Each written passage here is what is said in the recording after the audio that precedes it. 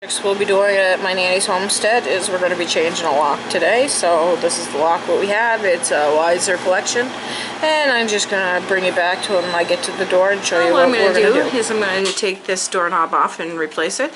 So it has some screw nails in there, one on each side, and I'm just going to take them off and I'll show you what it looks like once I unloosen them. Loosening this up and bring it back once I have it completely loosened. As you can see, it's not very hard to do your own home improvements if you have an idea what you're doing. That was a video bomb. I will punish him for that. But we're just going to take that off now that we have the screws out. And we're going to take that inside out, which is the other side of the doorknob. And I'm just going to get the other pieces ready and I'll bring it back. So because the lock is different from the new lock that we're putting on, we're going to have to take these screws and take the inside out as well. So that's what we're just going to do, and I'll bring it back once we have that taken apart. Right here is the new inside of the door lock, so we're just going to put that in and I'll show you how to do that. Just before you put your lock in, you're going to want to make sure you have it on the right setting. As you see right here, there's 2.3/8 and 2 3/4.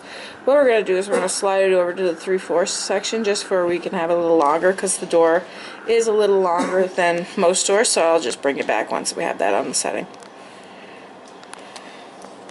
So as you can see, we just slid it over to the second part, and it's a little longer.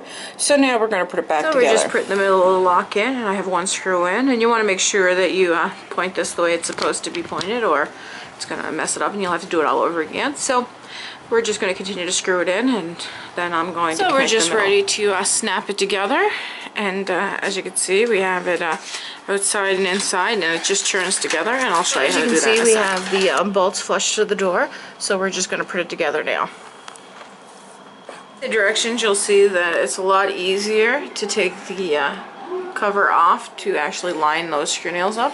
So we're just going to continue that, and I'll bring the door handle back together just to make it look pretty again, and now that it works. So once it's put back together, I just wanted to show that it is a working door.